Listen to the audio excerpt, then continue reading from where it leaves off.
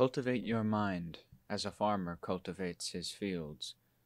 Gradually clear the land, prepare the soil, plow the rows, sow the seeds, spread the manure, water the plants, and pull the weeds. Eventually you'll reap a golden harvest. The Mulberry Grove. Tapai spent her formative teenage years working hard. Diligent and energetic by nature, she always worked on her own initiative without needing to be coaxed or coerced. One year when the harvest was complete and the raw grain was safely stored away, she eagerly embarked on the planting of a mulberry grove. The putai specialized in raising silkworms for the sake of turning the raw silk strands from their cocoons into thread and fabric, and mulberry leaves were the silkworm's main diet. Once a mulberry tree's fruit ripened, its leaves were cut and spread out inside wide, shallow baskets full of silkworms. Tapai knew that a grove of mulberry trees would be a profitable resource, providing an additional source of livelihood for her family. Tapai had learned about silkworm farming from her stepmother, and now intended to produce her own independent source of mulberry leaves. Tapai took pleasure in clearing a patch of high ground at the far end of her family's field, a large knoll of partially forested land suitable for a mulberry grove. Working diligently, she cleared and leveled the ground. In the flat clearings, surrounded by shady hardwood trees that protected the saplings from the harsh sun, Tapai planted the mulberry trees. She tended them carefully until they took firm root and began to flourish in the damp tropical heat. As soon as the trees in her grove matured, she planned to begin raising silkworms. Not long thereafter, Tapai overheard Ajaan explaining to the villagers that he was looking for a suitable place to spend the rain's retreat. He wanted a broad stretch of high ground where the foliage was not too dense, and where the earth had some exposure to the drying heat of the sun, so that the dampness would not become too oppressive during the long, wet monsoon season. Tapai immediately thought of her mulberry grove. It rose above the rice fields on a hillock, allowing the rainwater to drain away easily. The breezes off the rice fields helped blow away the humidity and keep the area cool. The level clearings where she had planted the mulberry trees were suitable for building bamboo huts, and the forest trees provided adequate seclusion. After consulting with her father and her brothers, she invited Ajaan to visit her property so that he could see its suitability for himself. When Ajaan showed delight and satisfaction with the environment, she smiled joyfully and prepared to beg the great master to accept the land as a gift and, out of compassion for her, to spend the rain's retreat there. But, before she could open her mouth to speak, he declared loudly for all to hear that the grove was precisely the kind of place he needed to build a small monastery for the coming rains. Taken by surprise at first, Tapai forgot to speak, as though everything was settled and nothing further needed to be said. Ajaan turned to her with a quizzical smile. In her heart, the mulberry grove already belonged to him. They both knew that. All that remained was a formal offer from her. Tapai quickly bowed to her knees, prostrated 3 times at his feet, and begged him to kindly accept the piece of land as a gift from her entire family. Ajaan nodded his assent and blessed her generosity. He assured her that, by the fruit of the merit she had just made, she would never be poor in her lifetime. Ajaan new monastery was called Wat Nong Nong, taking its name from a nearby low-lying swamp. Led by Tapai's father, the village men quickly got to work, felling and sawing small trees and cutting and splitting bamboo to construct simple huts for Ajaan and his disciples. Ajaan allowed only 12 monks to live with him at Wat Nong Nong during the rains, having the remainder branch out to different locations in Kam Chai district, with each small group living in dependence on one of the many village settlements in the area. Ajaan deliberately kept his disciples spread out in separate locations that were not too close to one another, but yet close enough to Wat Nong Nong so that they could easily seek his advice when encountering problems in their meditation. This arrangement suited everyone, as too many monks living in close proximity could become a hindrance to meditation. Although the grass-roofed huts were quite small at Wat Nong Nong, the central sala had to be large enough to house 50 to 60 monks, who would gather regularly from different locations on lunar observance days to hear recitations of the monastic rules. The village elders therefore took great care in its construction, cutting and trimming solid hardwood posts and beams to strengthen the structural framework, and raising the floor on stilts to a height of 4 feet to protect against flooding and heavy downpours. Tapai was seated in the congregation at Wat Nong Nong to celebrate the first day of the rains retreat. From his elevated seat, Ajaan Mun addressed a large crowd of local supporters that spilled out of the sala and onto the ground below, where straw mats were spread out to accommodate them. He opened by expounding the virtues of giving, and Tapai felt a warm glow lift her heart as she recognized that her gift of land had made this inspiring occasion possible. In a powerful, thundering voice, he explained that the real value of giving is the merit gained from acts of self-sacrifice. The most meritorious gifts are those given freely to benefit others without hoping for anything in return, other than the good results of the act of generosity itself.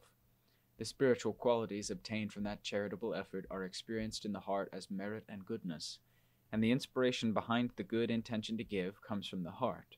He emphasized that it is the heart that sows the seeds of virtue, and the heart that reaps the harvest. Acts of generosity are an investment for the future, for they are the foundations of a favorable rebirth. Next, Ajaan Mun expounded the virtues of moral conduct. He explained that the moral virtue gained by faithfully observing the 5 moral precepts is the foundation for being a decent human being. Each of the 5 precepts carries a particular benefit. By refraining from harming living beings, we can expect to enjoy good health and longevity. By refraining from stealing, our wealth and property will be safe from theft and misfortune. By refraining from adultery, partners will be faithful toward each other and live contentedly without feeling guilt or shame. By refraining from lying, we will always be trusted and respected for our integrity. By refraining from intoxicants, we will guard our intelligence and remain bright, knowledgeable people who are not easily misguided or thrown into confusion. People who maintain a high level of moral virtue tend to reassure living beings everywhere by conveying a sense of contentment and mutual trust, and by promoting this feeling in others. The supportive and protective power of morality ensures rebirth into higher realms of existence, so those who adhere to high moral standards will surely reach a heavenly destination in their next life. And, while such goodness comes of virtuous living, Ajaan Mun went on to explain that meditation brings the greatest rewards of all. The heart is the most important element in the whole universe, and one's material and spiritual welfare depend on the heart's well-being. He said that one lives by means of the heart. Both the contentment and the dissatisfaction one feels in this life are experienced in the heart. When one dies, one departs by means of the heart. One is reborn according to one's Dhamma, with the heart as the sole cause.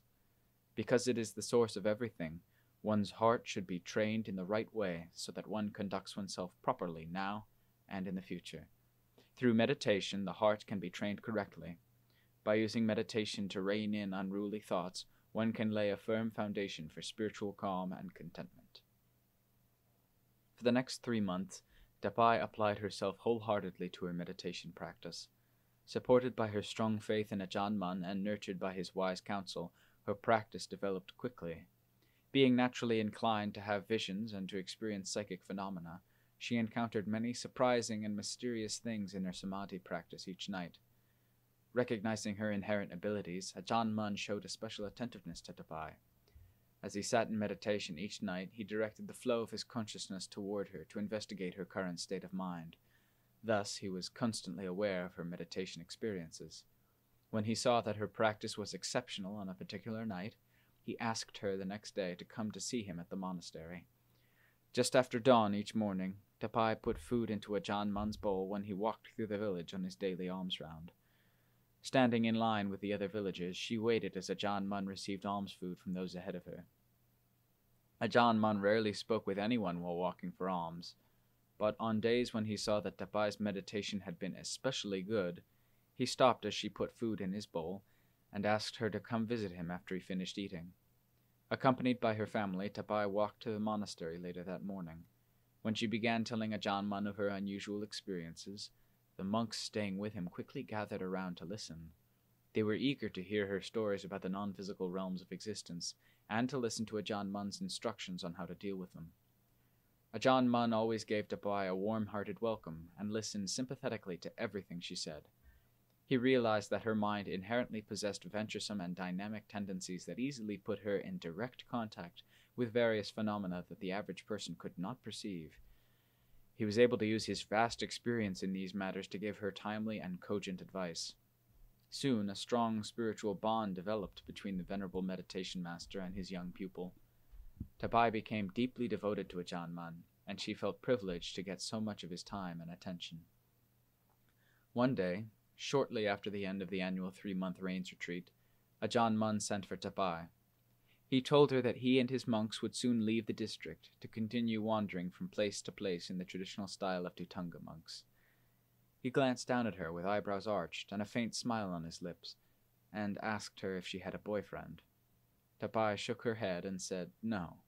He nodded slowly and suggested she could ordain as a white-robed renunciant and follow him on his travels, if she wished. But she must first receive her father's permission. She stared up at him, speechless, and he silently coaxed her for an answer.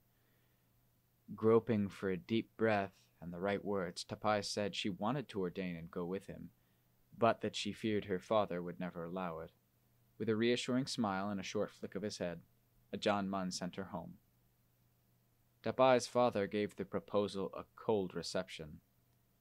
He refused to grant her permission to ordain because he feared that, should his daughter later disrobe and return to lay life, she would meet difficulties in finding a husband. He urged her to enjoy a normal life and be satisfied with her lay religious practices. Receiving the news with a knowing smile, Ajaan Mun encouraged Tapai to be patient. Her time would come. Meanwhile, she had to follow his parting instructions explicitly. He forcefully insisted that she stop practicing meditation after his departure. He told her she must be content to live a worldly life for the time being. When the right time came, she would have another opportunity to develop her meditation skills. He promised her that in the future another qualified teacher would come to guide her on the right path. In the meantime, she must be patient. Ajaan Mun saw that Tapai's mind was extremely adventurous and dynamic by nature. She did not yet have sufficient control over her mental focus to meditate safely on her own. Should something untoward occur in her meditation, she would have no one to help her in his absence. He realized that she needed a highly skilled meditation teacher who could rein her in when she got out of hand. Otherwise, she could easily go the wrong way and do damage to herself. For that reason, he forbade her to meditate after he left. Although Tapai did not understand Ajaan Mun's reasons for this strict prohibition, she had enormous faith in him. So, she abruptly stopped her practice, even though she wanted to continue so much that she felt her heart would break. It would be another 20 years before she picked up her meditation practice again.